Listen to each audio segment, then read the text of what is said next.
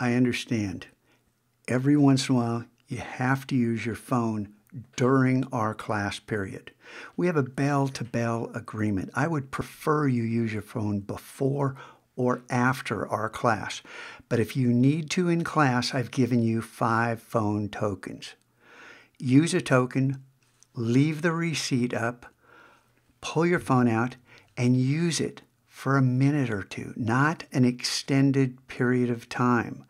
And of course, it's not good for games, videos. Don't abuse this privilege. Okay?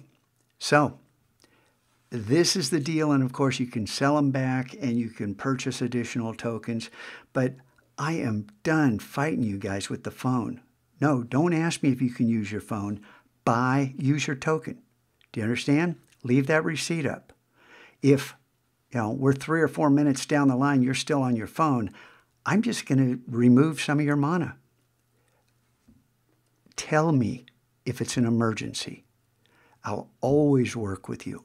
Always. Oh, I have to tell my mom to pick me up after school. Well, can't that wait till after class?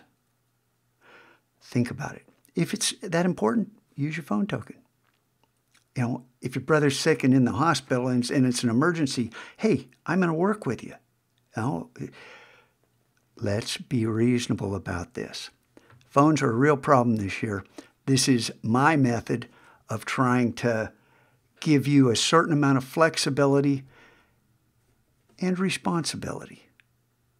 Use it wisely. Something I forgot to mention in this video is if you don't buy a token and you've already had the formal warning, you have the distracted inventory item, that was your last warning. Your phone's going to admin if you didn't buy a token. And don't tell me you forgot. It's right here. I'll be reminding you of this. Freedom with responsibility.